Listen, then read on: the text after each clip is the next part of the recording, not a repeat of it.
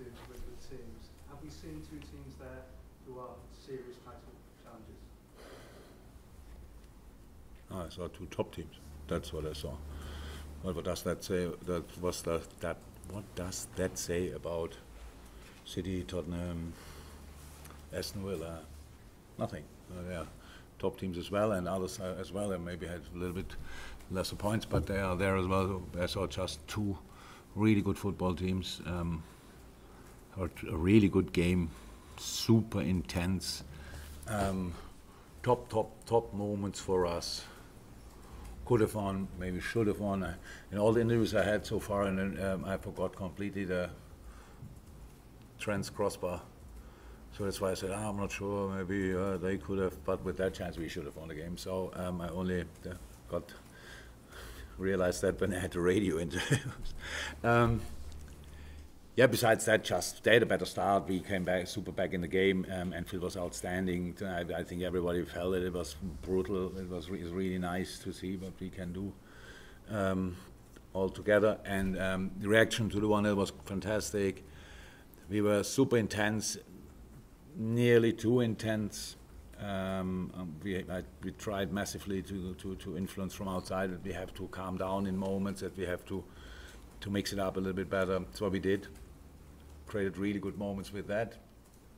Scored a wonderful goal with one of maybe the best passes I saw in my life, which is really, I saw a few.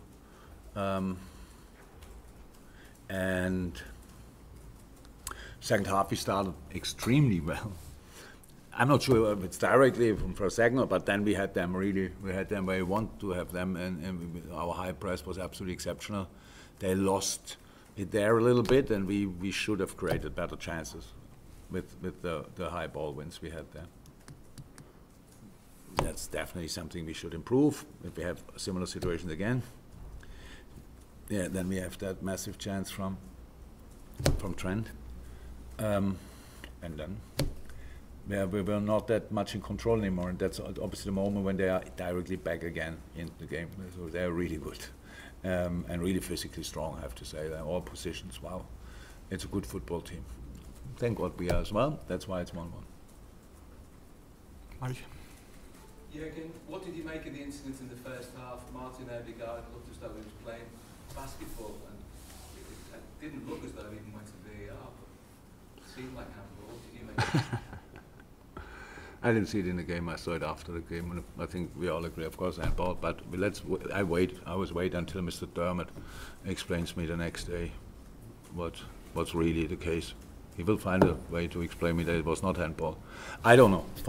That's for me a clear handball. I have no idea if that would have influenced the result or not. I don't even know exactly when it was, because I only saw it after the game and not in the game.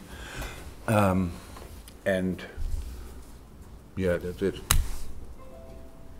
Are you surprised at the challenge from Saka on Konstantinos Tsimikas? I was too close to really see what happened, to be 100% honest. So the problem that I had in that moment, I thought, okay, I'm fine. So I was just assuming that because he's fine as well, and he's actually opposite of fine. He broke his collarbone, at least. That's really bad for us, obviously. Yeah, I cannot say anything about that. You have to judge that, not me. I don't know. Jurgen, I wanted to ask about Lucho. Did you have the chance to talk to him? How is he? Does he have an injury? Lucho? I hope not. He has pain. It was knee on knee. And in that moment we wanted to change twice, and then Lucho was down, and we actually first wanted to wait if maybe Lucho has to come off, but then we decided no, we would change all three, because we can come on. We don't have to wait how Lucho is, and that's what we did then. So Lucho told me little pain.